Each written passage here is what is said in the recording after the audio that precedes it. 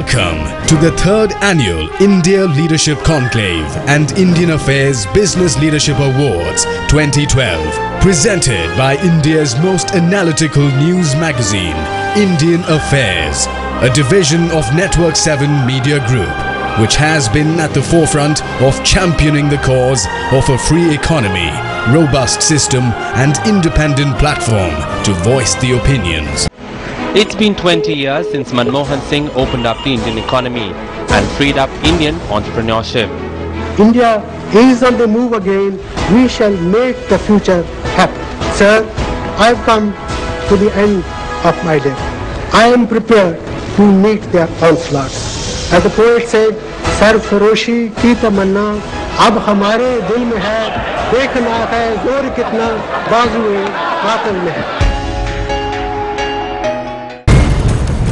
Ladies and gentlemen, let's take an overview of historical perspectives that is filled with high-voltage, endless saga of our momentous journey as India is preparing to claim its position to be the emerging superpower.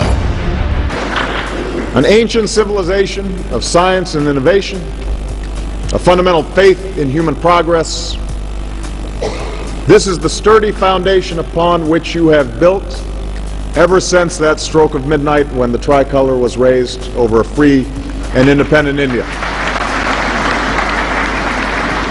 And despite the skeptics who said this country was simply too poor or too vast or too diverse to succeed, you surmounted overwhelming odds and became a model to the world.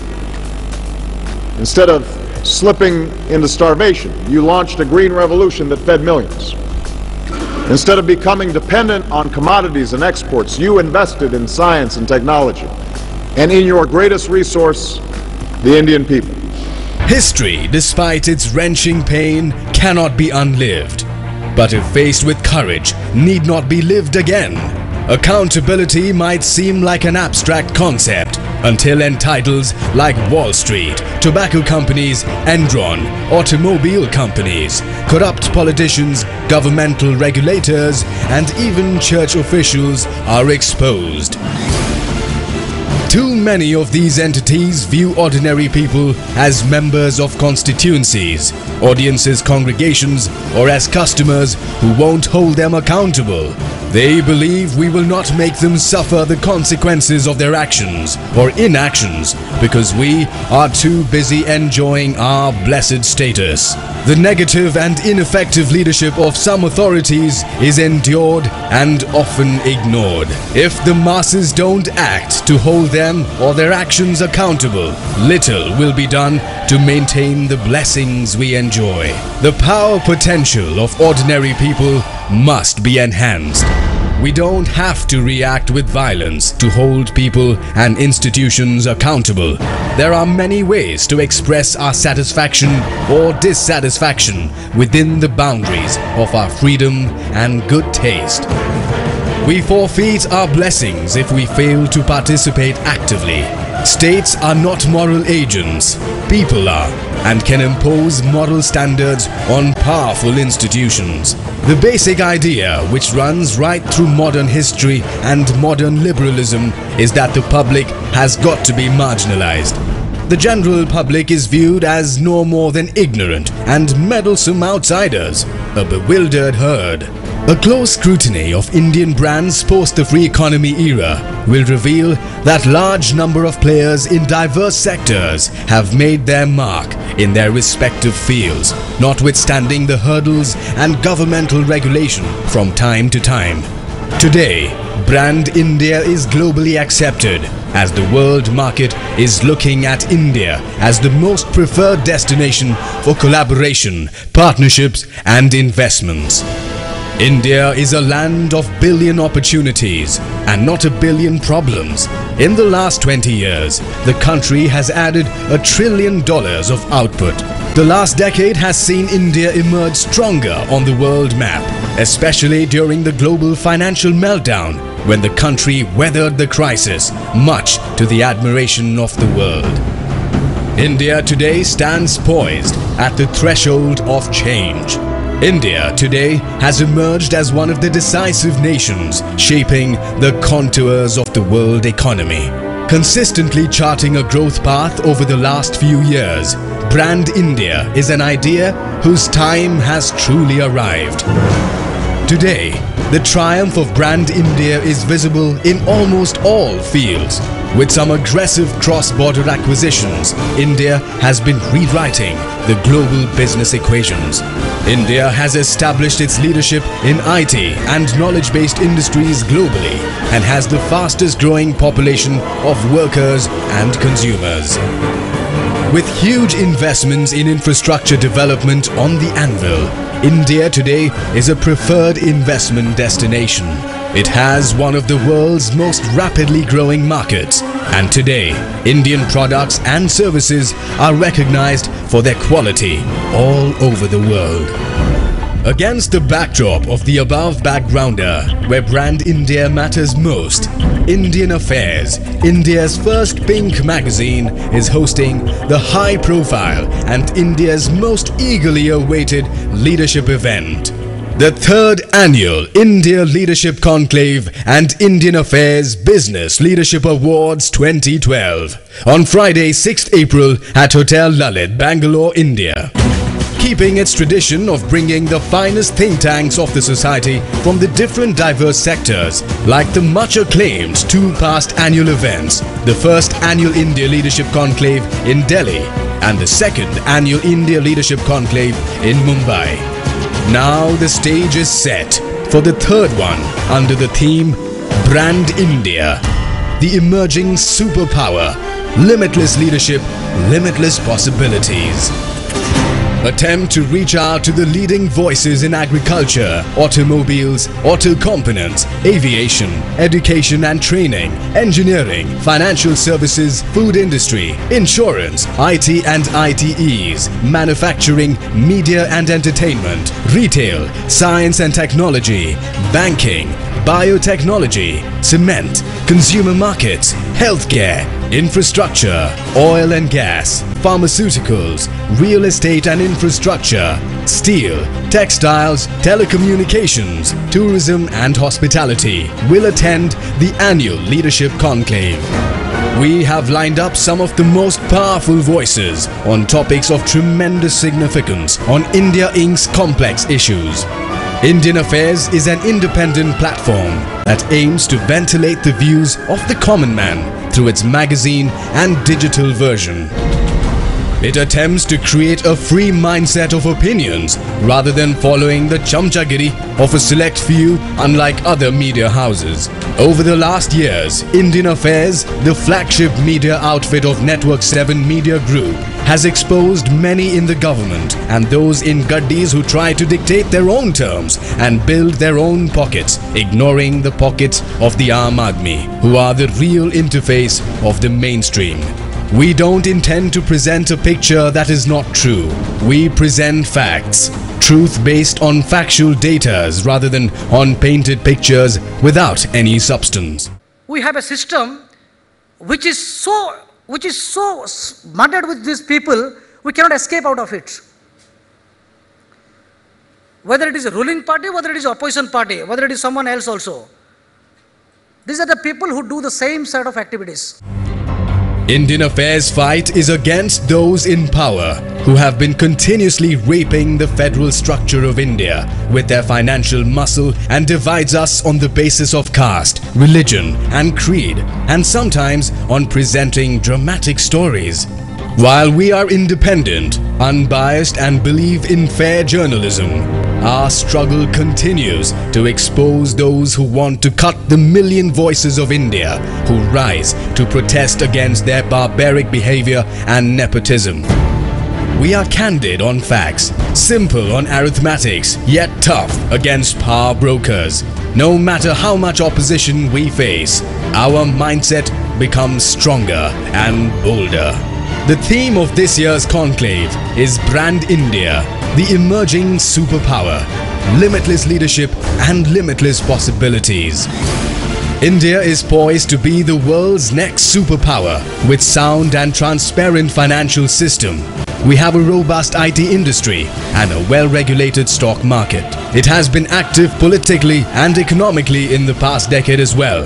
Its core institutions, from independent judiciary and free press to military, are secured by its more than half-a-century-old roots. India is on the verge of becoming a permanent member of the United Nations Security Council. Its scientists are planning to launch a moon probe. By putting all these aspects together, one may be amazed that India is already in the race for becoming the next superpower. However, the question that comes to Indian affairs mind as we interact with people is that of a mixed reaction, which to some extent can't be underestimated. That is India a poor country or an emerging superpower? India, along with China, is the fastest emerging economy in the world. It is the fifth largest global economy, looking from the purchasing power parity angle, and its large domestic market kept it insulated from the recent depression in Western economies.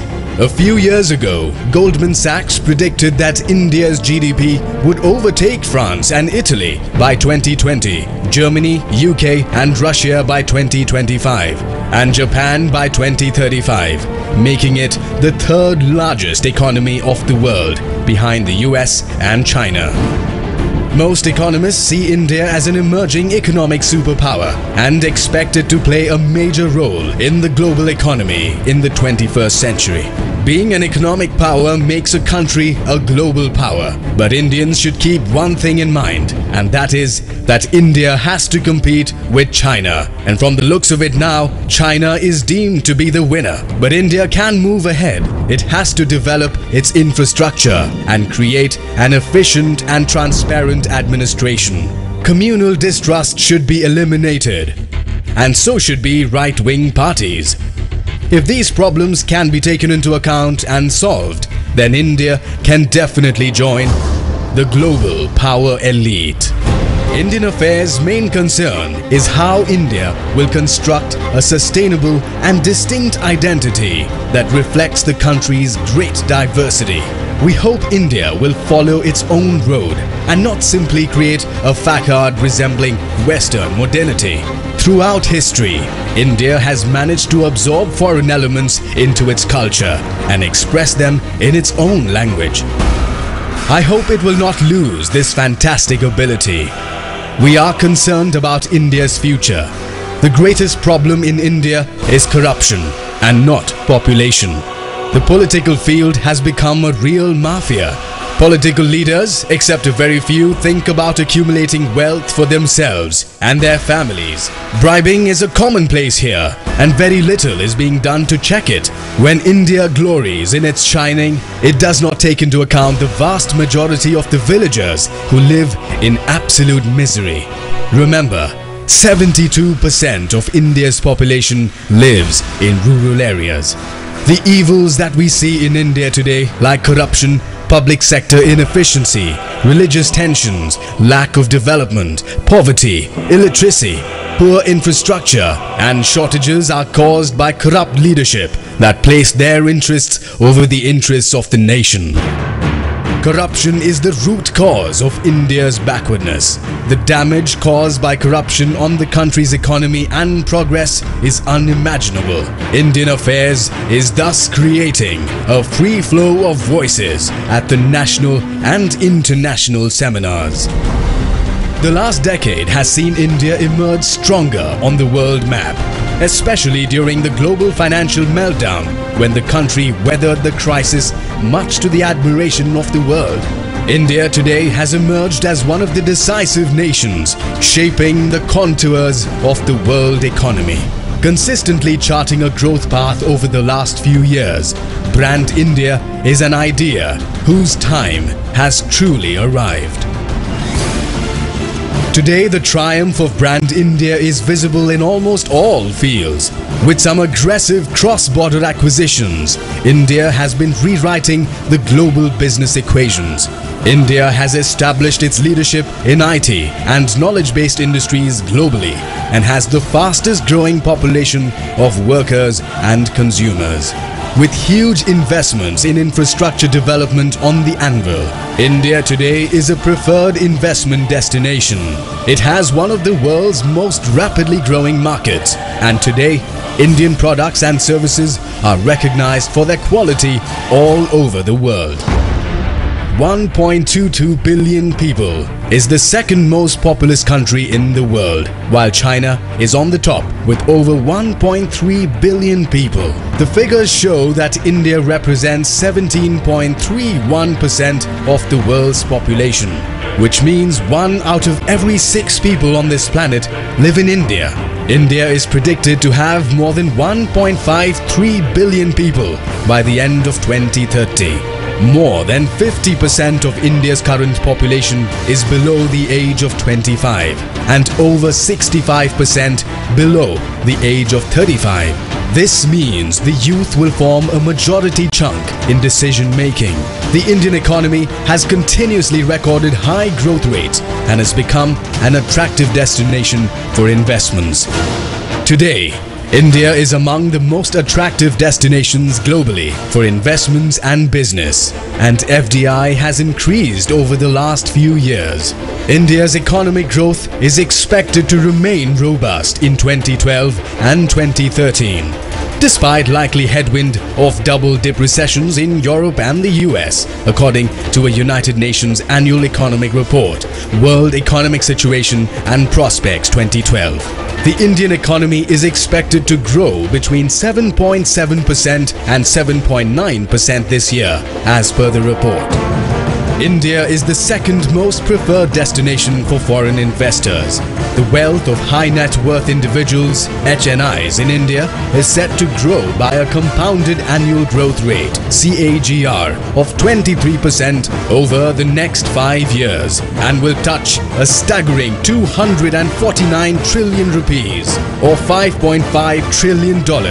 India's private sector accounts for 75% of its GDP. Private sector investments have responded rigorously to the government policy of promoting competition, removing policy distortions and hurdles, and improving access to factors of production such as technology and capital.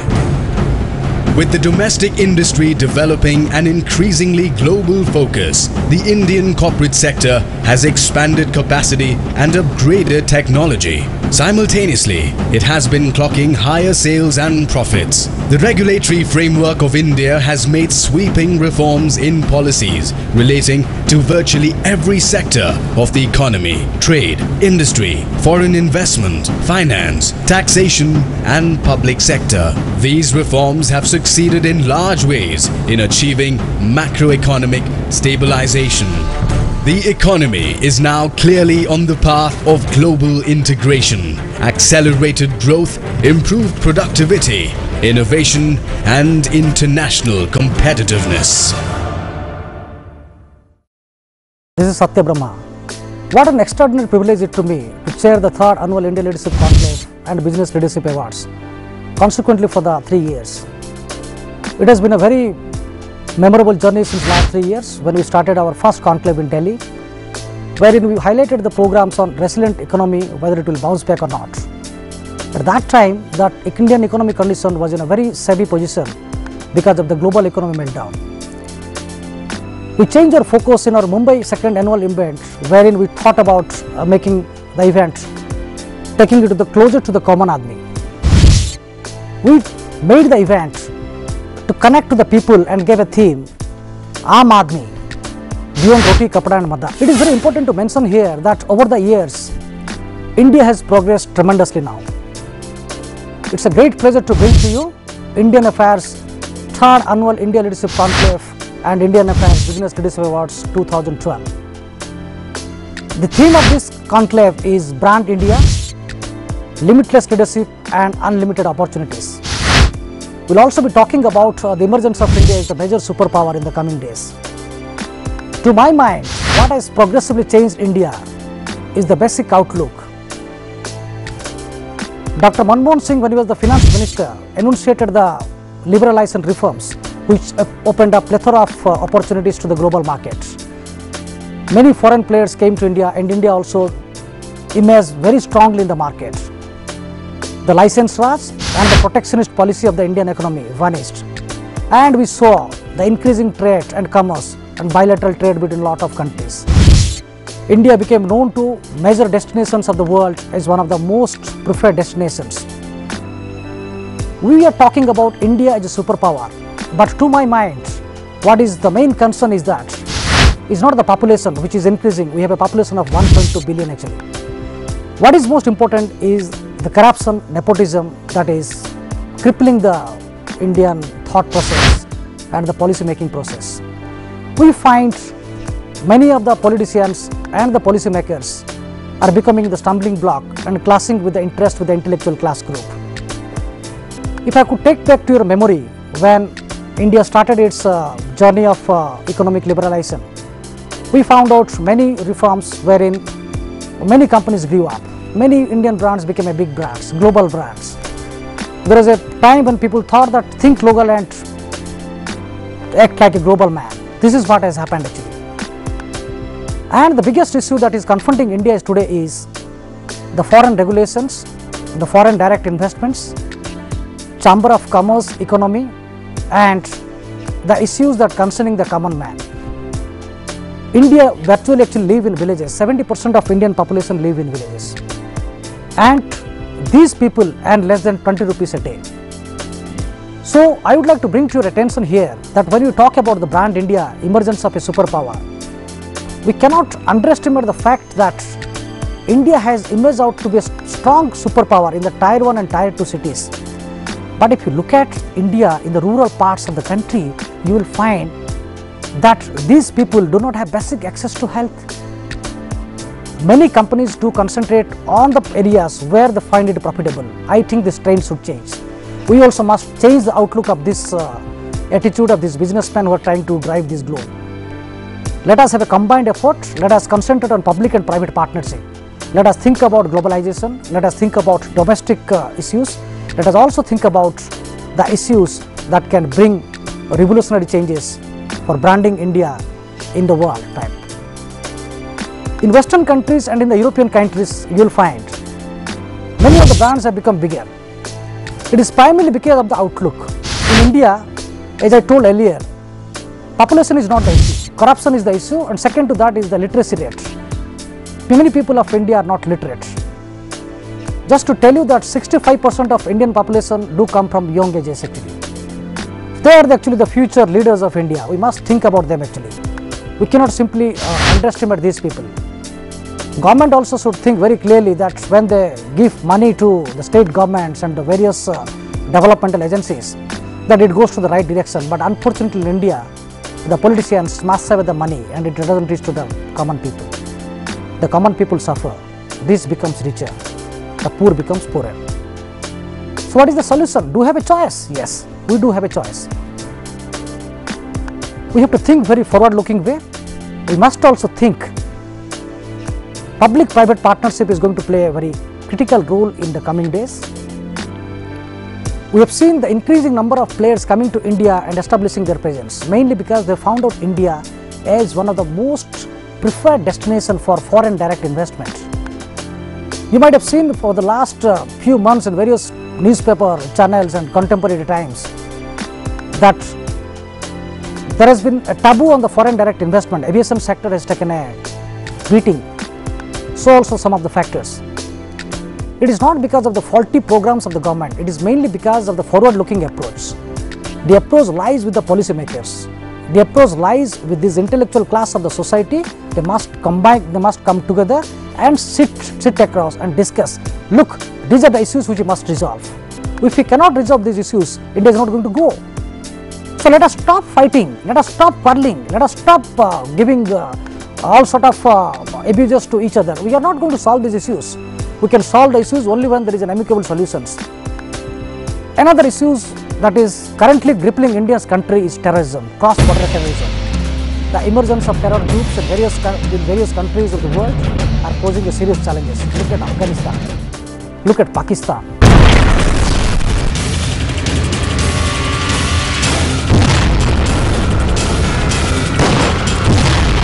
Look at Taliban, look at Iran, look at Syria, political turmoils all over the world. the global condition, to my mind, is not that conducive what it should have been actually. It is primarily because of the emergence of these terrorist groups which is trying to destabilize the world peace.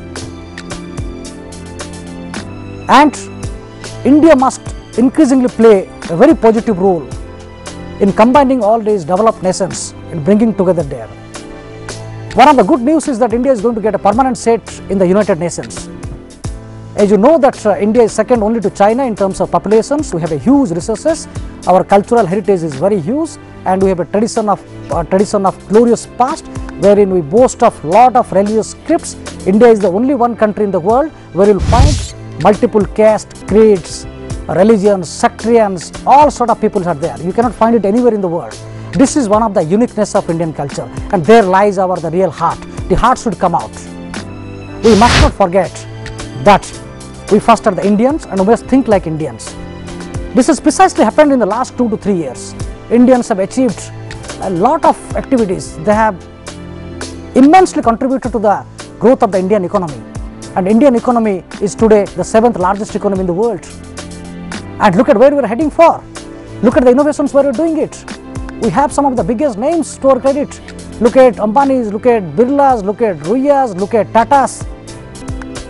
But I would like to point out here that put beside these people, let us bring some SMEs factor also. We have some of the companies who have been doing some enormous business and real creative innovations, but they have not been coming to the forefront. Mainly because they do not have that much of expertise and resources, wherein government should step in. Research and development is very low in India. It's very surprising it is very low in India. Government must give impetus to these companies to come forward and bring into the focus now. It is irony that India today cannot even manufacture a simple calculator. It is not that we can't do it, but we import it from China. Why? We can do it ourselves, but it's not that we don't have any resources. We have the resources. We should have the willpower. Ladies and gentlemen, it's a proud moment for me to address you at 3rd Annual India Leadership Conclave on a topic that concerns to most of the Indians and to me as the chairman of the 3rd Annual India Leadership Conclave on Brand India, the emerging superpower. I am sure in coming days, maybe in 2020, as someone has pointed out, India is going to be the big global player and it will establish its foothold in the world market as it has been in the past. Thank you very much to be the part of this momentous occasion at 3rd Annual India Leadership Conclave, and I hope this evening is going to be much more fruitful for you as you interact with a lot of leaders here today. Thank you very much.